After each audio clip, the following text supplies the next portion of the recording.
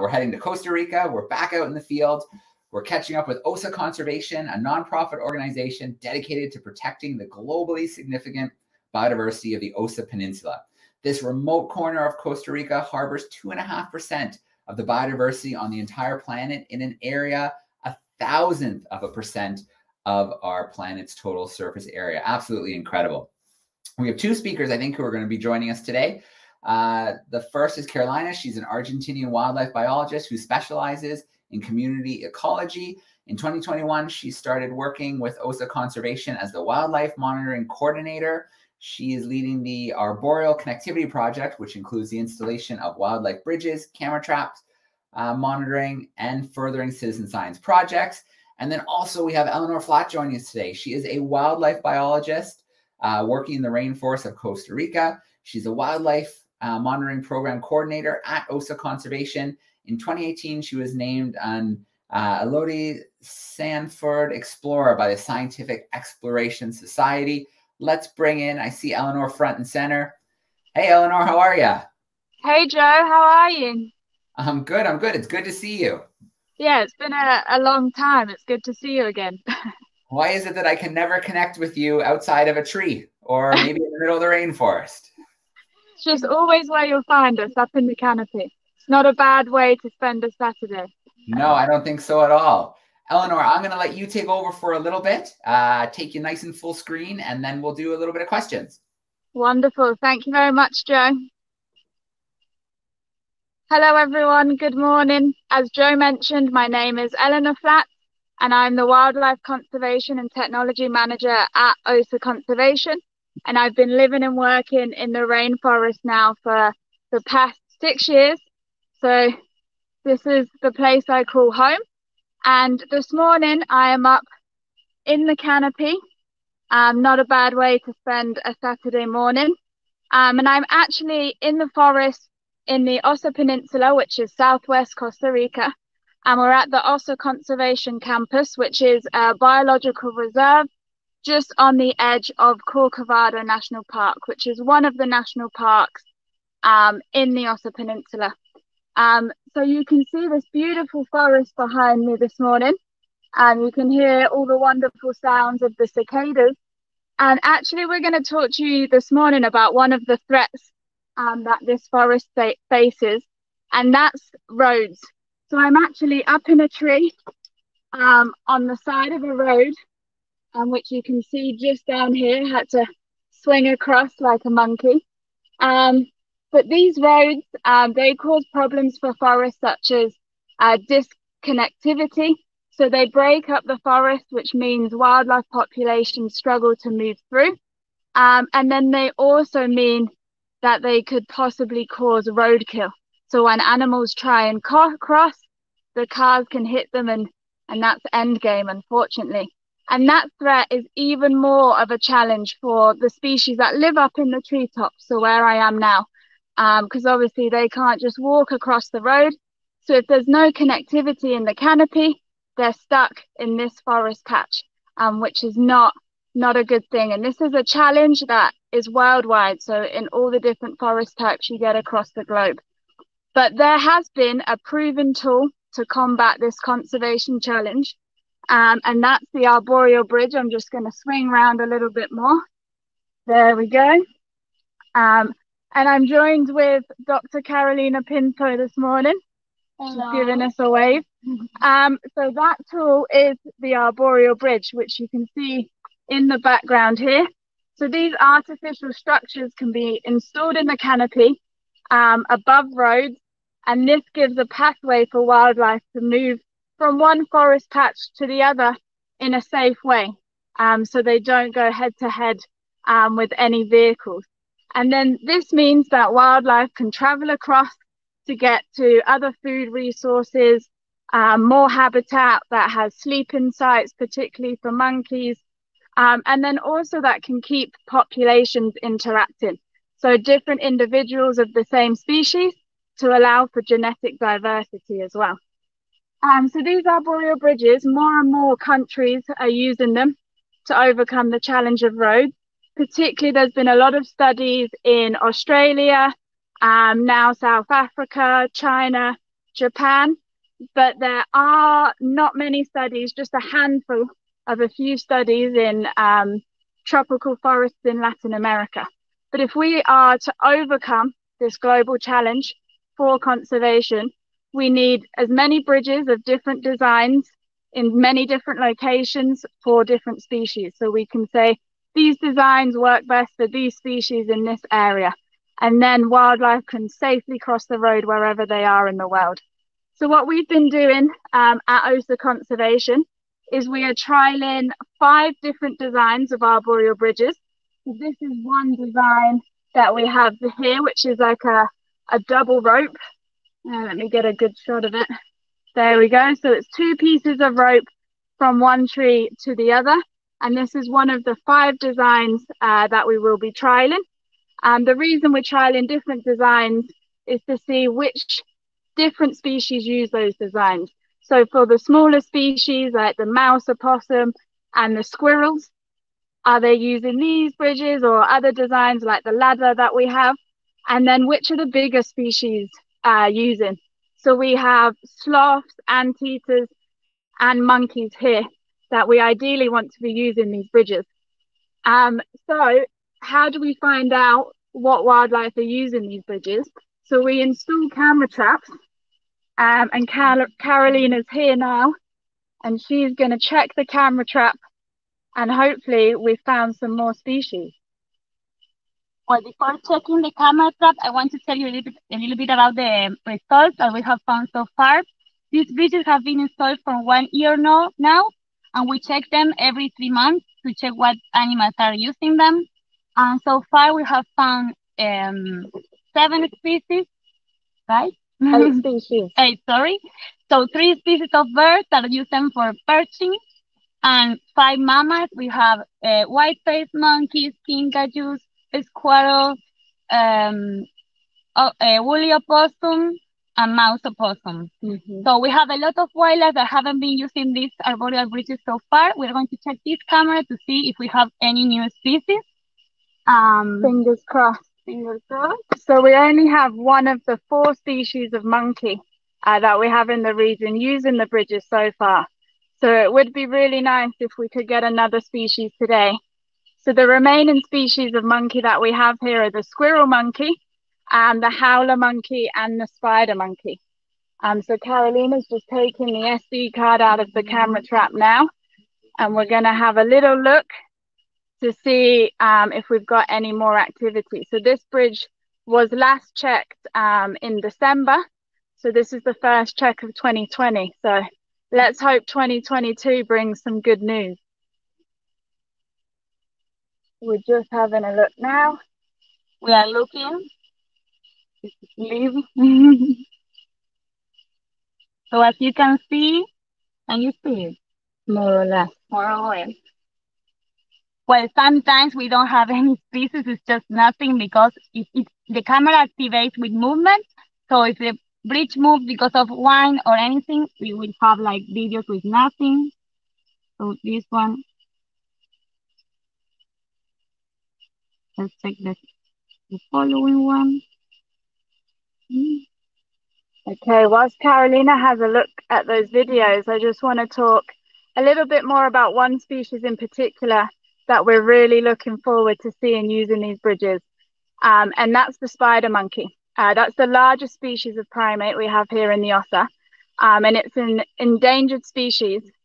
But their ability to disperse a wide variety of seeds means it's not only important for that animal to cross the bridge, but also for the forest on the other side, because they're rainforest architects.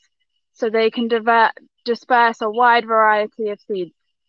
So that's always one species that we're looking for. Do we have something? Yeah. Oh. Can you see?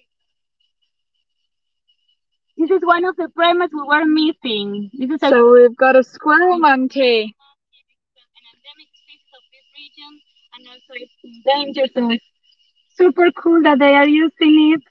I don't know if you guys can see the video, but the little monkey's walking on one part of the branch, and then it's using its tail kind of as like a pendulum for balance. Eleanor, can you try to play the video again? Maybe a little closer and a little less of an angle, because we got a little glare of the sun. Like a little less of an angle. How about that? That one.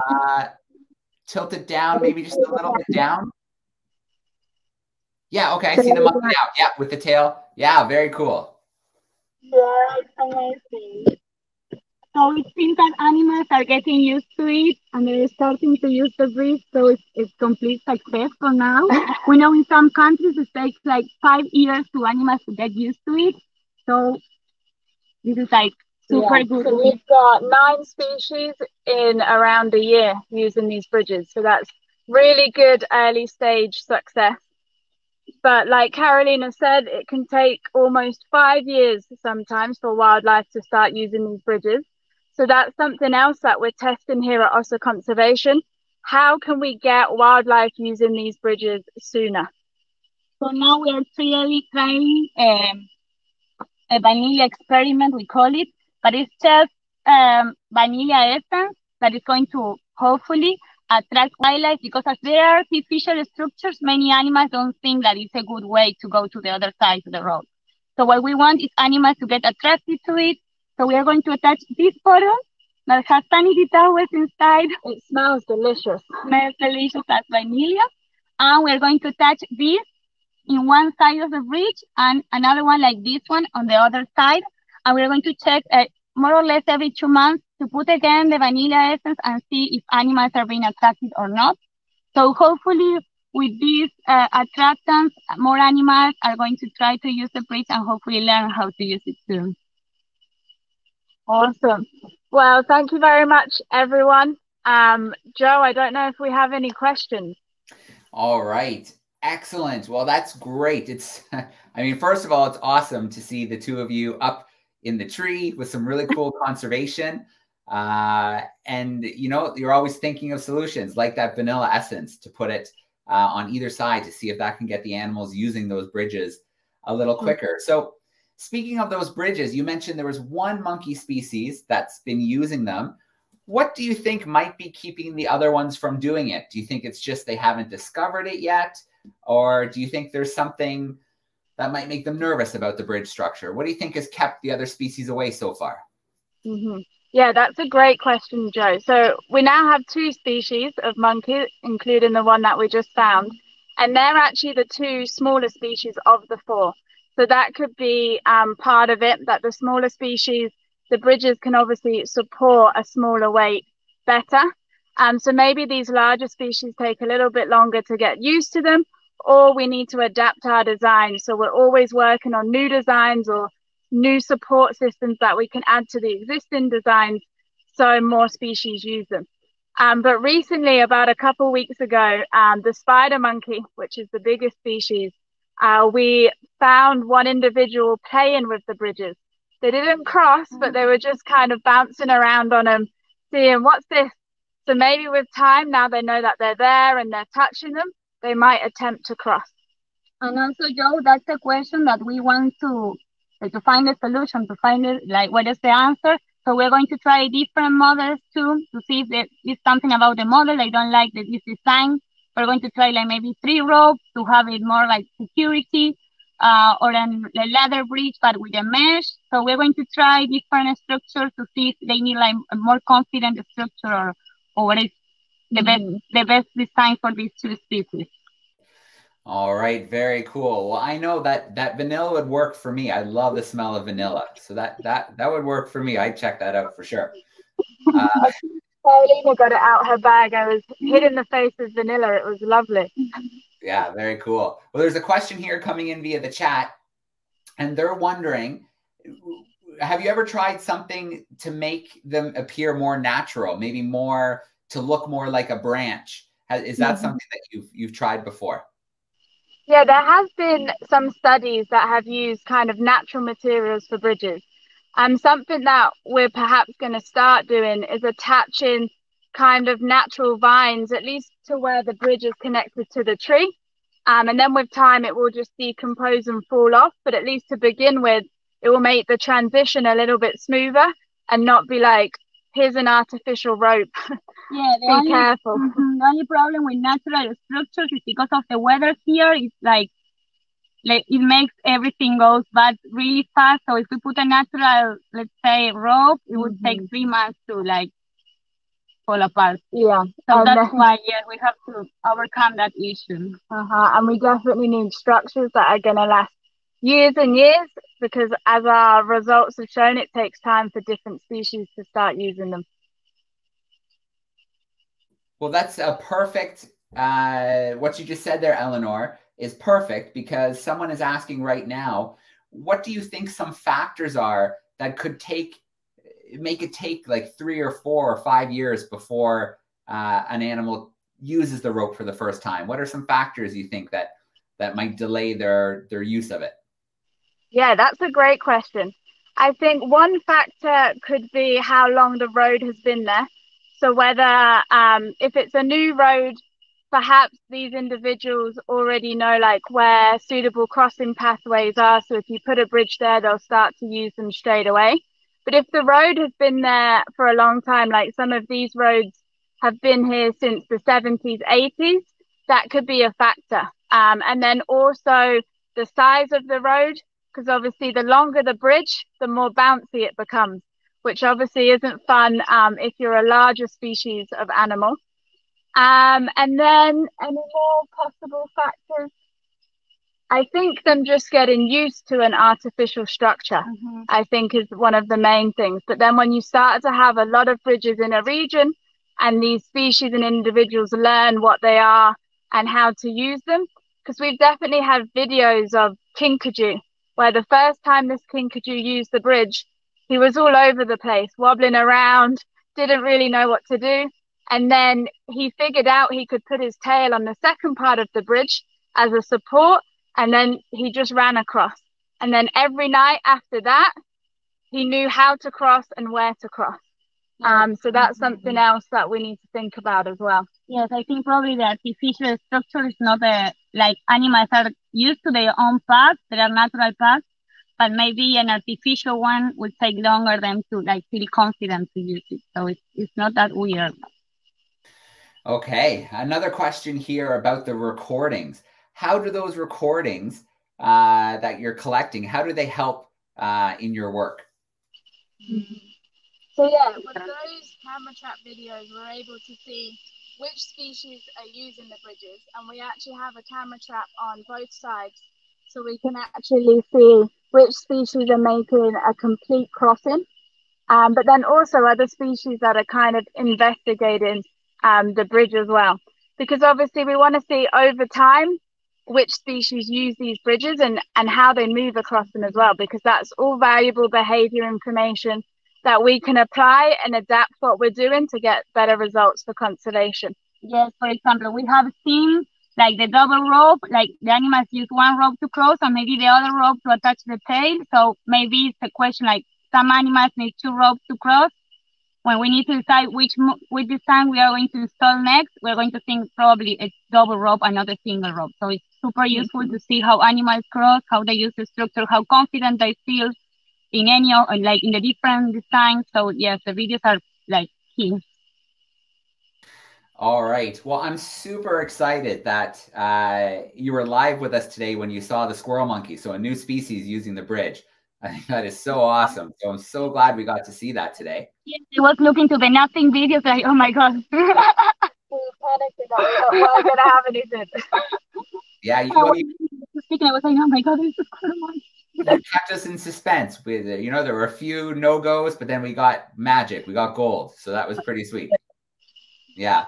So I'd love to know, and I think those tuning in, what brought each of you to conservation? I'd love to hear what brought each of you into conservation. Awesome. I'll let Carolina start that off. Okay. Well, I studied in Argentina for like almost 11 years to become a PhD specialized in community ecology.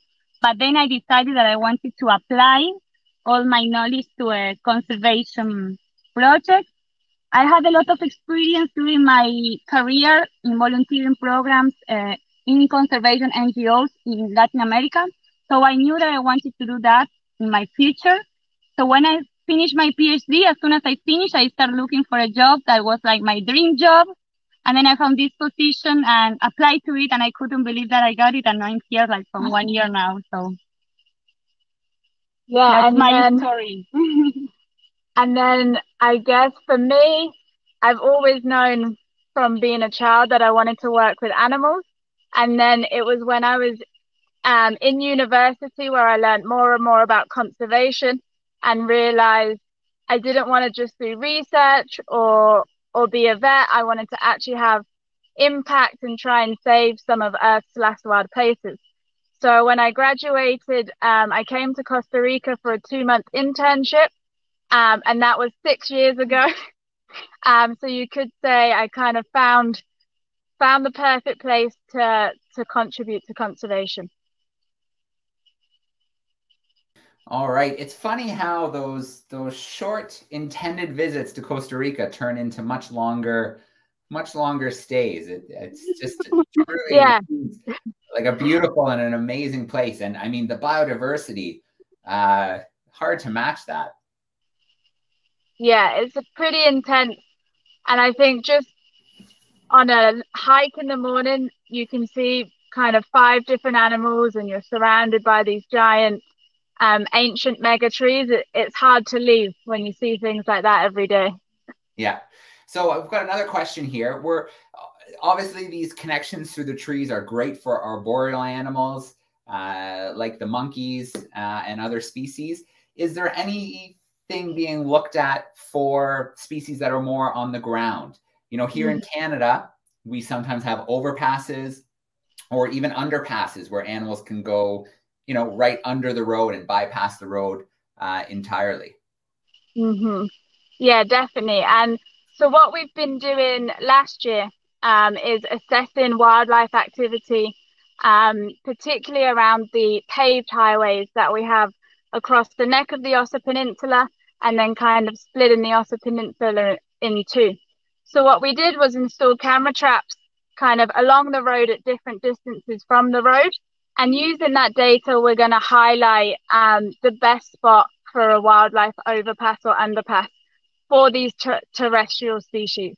So that's something that we're working towards for sure. Mm-hmm. But it takes longer. So these structures are very easy to install. We install them in 1 day, but those structures are going to take longer, and legal steps need to be taken. So it's a longer process, but we are working on that too. Yeah, and it's important to get it right? It sounds like you're in the phase right now where you're figuring out what is going to be the most beneficial spot, because the last thing you want to do is put it somewhere where it's just not being used or accessed. Yeah, so we're looking at wildlife activity and forest connectivity in the area to get the best spot, and then kind of build from there with all the other elements that we'd need to consider as well. Yeah. And then these bridges that you've been using, how many of them do you have currently right now? So we have 13 right now, but by the end of the year, we'll have around 22. Okay, very cool. That's a big number. More and more always. Yeah. All right. Well, I think one fun question here that we can kind of end up on. Oh, actually, let's squeeze in another one here. So Lily is wondering, where would you suggest somebody looks if they're looking for an exciting job in conservation? Is there somewhere you would point them to look for interesting jobs in conservation, particularly in the field? Yeah, that's a great question. Because it's always difficult to get lots of good field experience when you're starting out in conservation. I think we both found that. First place to look would be the Osa Conservation website. Open, so come and join us. And then also, I mean, I always follow Ecolog and conservation job boards. Do you have any other places that you look? I look in one that is called Biología. It's for more like Latin American audience, but it can be an option too. And it's a blog that shows like how to become a conservationist, because when you start, it's very difficult, and it gives you a lot of tips, and it gives you a lot of opportunities that are very cool. So for me, it was the blog where I found this position. Can you repeat the name of that one more time? It was really quiet for us when you said the name. Biología. Well, I can send it somewhere if it's possible. Because I'm pronouncing in Spanish, I think. Yeah, if you email it to me, if you have some time, I can add it to the description of the video. Okay. Wonderful. Thanks, Joe. Very cool. Well, I did share the website. I'll put it back up out there on the screen again. If you want to dig a little bit deeper, if you want to learn about the work, opportunities, of course, to help support the work. And I'll put up these here as well. So to Osa Conservation Twitter and on Instagram as well, because that's pretty important. And then, of course, we want people to follow both of you as well. So Carolina, I found your Instagram, so I'll put that up there. If anybody would like to follow along those adventures. And then Eleanor, I found your Twitter and Instagram, so I'll pop those up there for people who might want to follow along and explore. Yeah, you'll have lots of Arboreal Bridge updates on all of those social media platforms. Yeah, of course. Well, we have had two great virtual trips to the Osa Peninsula this morning. I'm so excited that we were able to see that live spotting of the squirrel monkey using the bridge. That's really exciting to see another species that's using the bridge. I imagine that's going to be part of your day going forward now, is going through more of those videos to see what you've got. Yeah, more trees to climb and more videos to watch. Amazing. Well, thank you so much for climbing up that tree for us today, taking a little time to share your passion for conservation and to share the amazing work that Osa Conservation is doing. We love our live events to Osa Conservation. Awesome. Thank you, Joe. It's been great hanging out with you. Absolutely. Thank you so much. Have a great weekend, and we can't wait for our next student event. Perfect. Thanks, Joe. Thank you, everyone. Bye-bye.